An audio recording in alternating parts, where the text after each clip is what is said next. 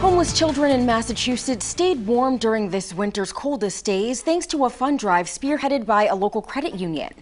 Freedom Credit Union President and CEO Glenn Welch, you see right there, displaying the check for $2,100, which was donated by employees and customers. Money used to purchase warm clothing for children from homeless families in the greater Springfield area. This is our way of giving back to the community. For the month of February, Freedom Credit Union employees and its members raised over $2,000 with the Massachusetts Coalition of the Homeless and their Bed for Every Child program.